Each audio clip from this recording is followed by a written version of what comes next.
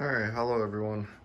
So I'm playing around with stuff and I just wanted to share this real quick. Alright, so let's look at the oscilloscope. So we clearly have some sort of resonance. We have 136 kilohertz and we're picking up about half a volt, positive, negative, for the amplitude of like 1 volt, 1 volt of strength. So what that is actually picking up is the jar here. There's the probe, you can see it right there. And the only thing we have connected to it is our quote-unquote rod down the center, which if I just pick this up a little bit, it's a Tesla coil, but you can see there, it's wrapped in neoprene or just like a type of rubber, but it's just a smaller Tesla coil. It's about 40 millimeters in diameter. I'm just trying to readjust that. So here's the actual roll of neoprene. So I just wrapped that around, and what it did was just add capacitance. And okay, we're back. And increase the field actually. But yeah, so that's just this wire goes to that coil down the center. Here's the other wire for Tesla coil in stage 1, connection 2 and 3. So I'm actually running 3 full stacks. It doesn't actually do much more in this mode anyways, but with 2 I was running at 120 kilohertz. The thing about this, the reason why I'm resonating a little higher, is I'm pushing no current. This is just all static, and I'm achieving resonance. It's a very weak resonance, but it's resonance. I just thought this is an odd effect. Unless someone that's watching this knows more than I do, please enlighten me.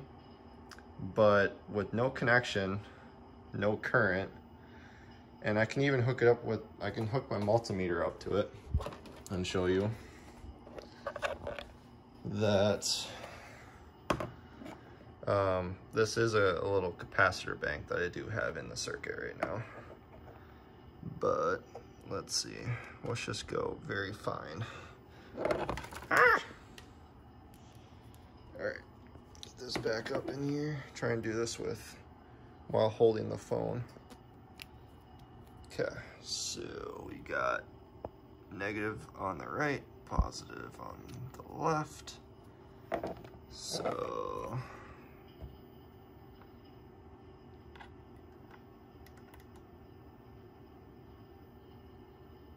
no current whatsoever. 12 volts, pure static, no current. Okay. Little capacitor bank. I've been experimenting with electrolytic capacitors, and obviously there's I don't know the term, normal capacitors, non-electrical, non-electrolytic capacitors. And then there's my Slayer exciter circuit. So it's just a PNP circuit. All it's doing is positives going into the cap bank, just running in parallel with the Slayer exciter circuit. So then goes out. I do have 2 of them here, as you can clearly see. I'm only using one of the bases. So what the other one does is actually amplify the signal. I believe that means it's like running in saturation mode, but it works really nice with 2 of them there. One amplifies the other and you get a nice field. And it can handle more stress.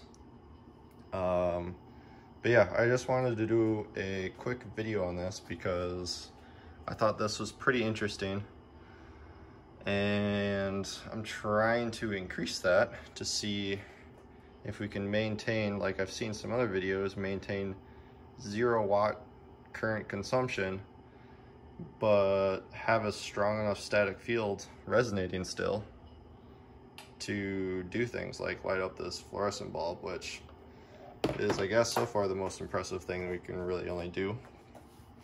And not super useful yet. I do have a battery, car battery here. It's not connected. It's just an extra experiment. This is separate. There's my wire going down to the car battery just to show you that there's nothing there. Another connection. I've been experimenting with using that as my source, but then also trying to recharge it. That's been a dud so far.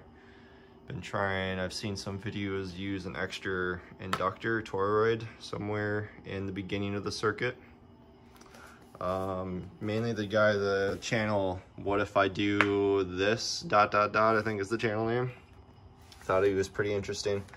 But I have had this where it was actually pushing current and creating a good field where I could hook up this diode and run this PC fan. I've also been able to run this PC fan. Once I got this to run, it runs slowly, but it runs continuously. You just have to kind of like kickstart it, and then it keeps going, maintains its speed. So I could have all this rectifier hooked up. So top down to my just jar of water and dirt. Kind of like an earth battery. That's why I have the copper and the aluminum to create the different voltage differential.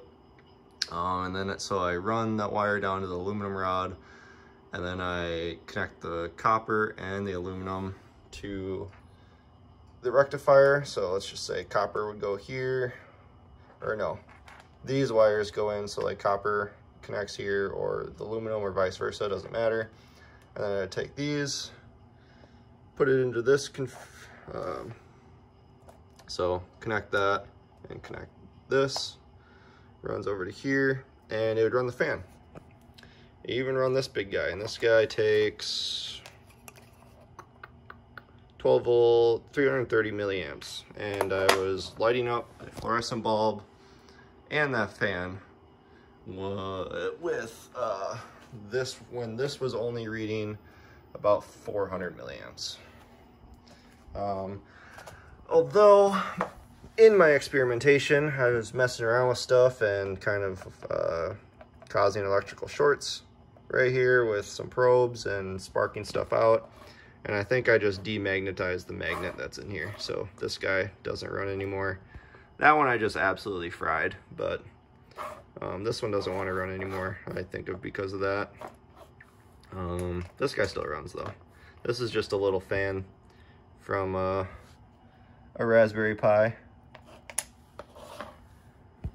So yeah, guys, if anyone's watching this, and please feel free to comment. I really like poking people's brains and just getting ideas and brainstorming with different things to try. I think my focus right now is more on the energy aspect, and to try and make it useful out of no just pure static, kind of like the 0 point energy kind of a thing. Excuse me, sorry. So yeah, we'll see if I can increase this static field to actually do something. Oh, yeah, it's like it's trying to do something more. Every now and then this thing just freaking spikes. Yeah, this thing is resonating. Okay, I'm gonna wait, I can touch this. You can see that wave. So it's doing something for sure. I can touch here. That's just weird. Pure static. So I thought, obviously when I disconnect, the probe reads nothing in my earth battery here. So that's all. Thanks for watching, guys. Let me know in the comments what you think. Bye.